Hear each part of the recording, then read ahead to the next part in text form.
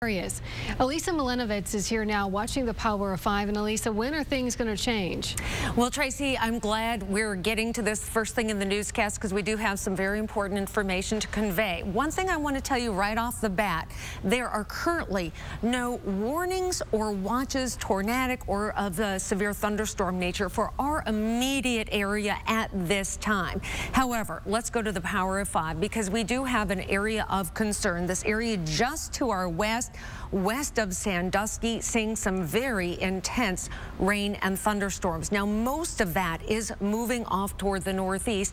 And what that means is there is a special marine warning that has been issued, and that does include our shoreline area. That goes until 7:45 tonight because there is a lot of intensity in those storms. We are seeing some rotation, some hail in the storms, and again, mostly this is going to be an offshore situation.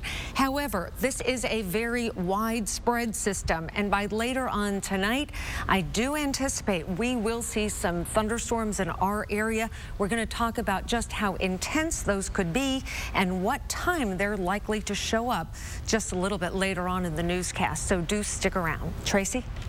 Okay, Elisa, thanks very much. Well, local